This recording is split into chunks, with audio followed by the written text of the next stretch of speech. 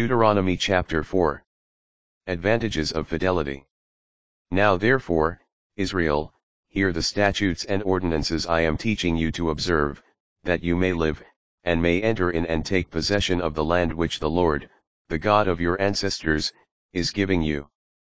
In your observance of the commandments of the Lord, your God, which I am commanding you, you shall not add to what I command you nor subtract from it. You have seen with your own eyes what the Lord did at Baal-peor. The Lord, your God, destroyed from your midst everyone who followed the Baal of Peor. But you, who held fast to the Lord, your God, are all alive today. See, I am teaching you the statutes and ordinances as the Lord, my God, has commanded me, that you may observe them in the land you are entering to possess. Observe them carefully, for this is your wisdom and discernment in the sight of the peoples, who will hear of all these statutes and say, this great nation is truly a wise and discerning people. For what great nation is there that has God so close to it as the Lord, our God, is to us whenever we call upon him? Or what great nation has statutes and ordinances that are as just as this whole law which I am setting before you today? Revelation at Horeb. However, be on your guard and be very careful not to forget the things your own eyes have seen, nor let them slip from your heart as long as you live, but make them known to your children and to your children's children.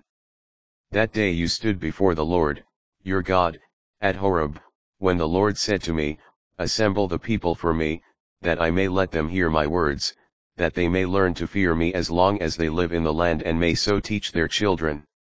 You came near and stood at the foot of the mountain, while the mountain blazed to the heart of the heavens with fire and was enveloped in a dense black cloud. Then the Lord spoke to you from the midst of the fire. You heard the sound of the words, but saw no form, there was only a voice. He proclaimed to you his covenant, which he commanded you to keep, the 10 words * which he wrote on 2 stone tablets. At that time the Lord charged me to teach you the statutes and ordinances for you to observe in the land you are about to cross into and possess. Danger of idolatry.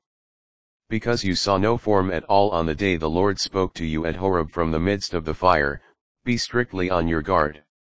Not to act corruptly by fashioning an idol for yourselves to represent any figure, whether it be the form of a man or of a woman. The form of any animal on the earth, the form of any bird that flies in the sky, the form of anything that crawls on the ground, or the form of any fish in the waters under the earth. And when you look up to the heavens and behold the sun or the moon or the stars, the whole heavenly host, do not be led astray into bowing down to them and serving them. These the Lord, your God, has apportioned to all the other nations under the heavens. But you the Lord has taken and led out of that iron foundry, Egypt, that you might be his people, his heritage, as you are today.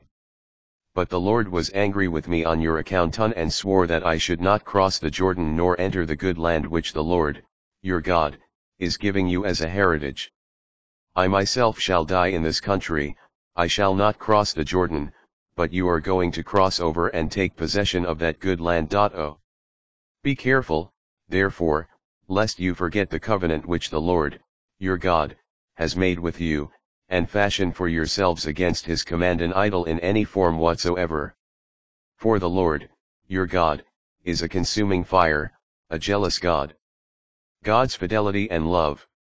When you have children and children's children, and have grown old in the land, should you then act corruptly by fashioning an idol in the form of anything, and by this evil done in his sight provoke the Lord, your God?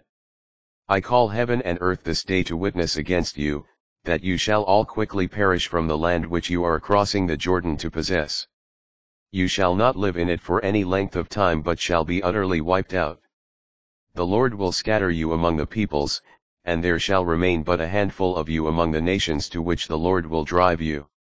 There you shall serve gods that are works of human hands, of wood and stone, gods which can neither see nor hear, neither eat nor smell.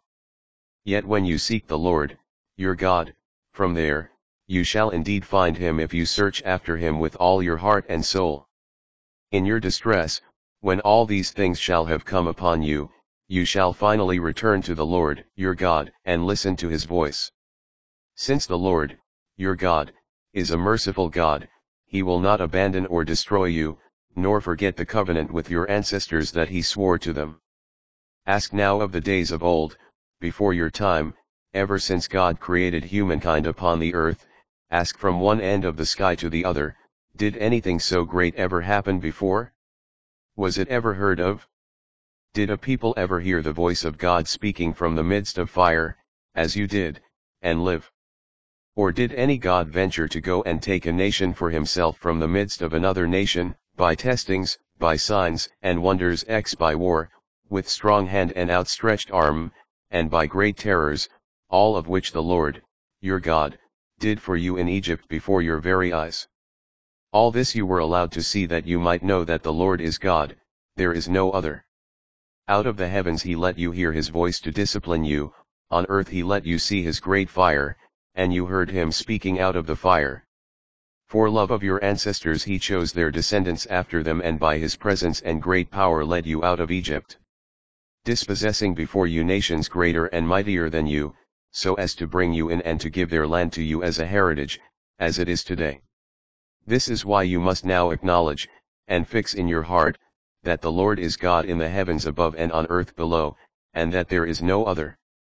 And you must keep his statutes and commandments which I command you today, that you and your children after you may prosper, and that you may have long life on the land which the Lord, your God, is giving you forever.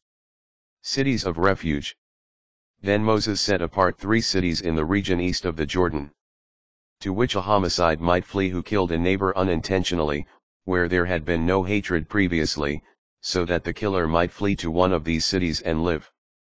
Bezer in the wilderness, in the region of the plateau, for the Reubenites, Ramoth in Gilead for the Gadites, and Golan in Bashan for the Manassites. 2 Second address. Introduction. This is the law which Moses set before the Israelites. These are the decrees, and the statutes and ordinances which Moses proclaimed to the Israelites after they came out of Egypt. Beyond the Jordan in the valley opposite Beth-peor, in the land of Sihon, king of the Amorites, who reigned in Heshbon, whom Moses and the Israelites defeated after they came out of Egypt. They took possession of his land and the land of Og, king of Bashan, as well the land of these 2 kings of the Amorites in the region beyond the Jordan to the east. From Aroer on the edge of the Wadi Arnon to Mount Zion, that is, Hermon. And all the Arabah beyond the Jordan to the east, as far as the Arabah Sea under the slopes of Pisgah.